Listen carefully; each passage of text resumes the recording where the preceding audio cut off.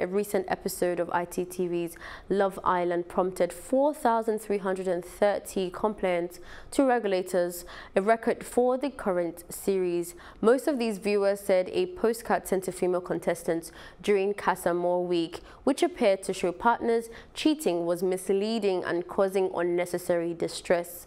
The week places male and female contestants in separate villas with the chances to be unfaithful.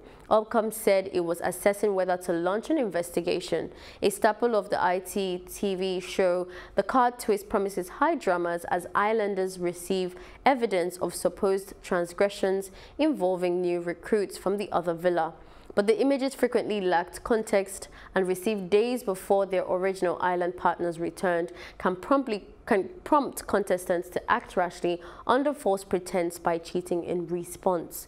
The 28 July episode attracted 4 times the previous highest number of complaints about a single episode so far this series, which started in late of June. Hello, hope you enjoyed the news. Please do subscribe to our YouTube channel and don't forget to hit the notification button so you get notified about fresh news updates.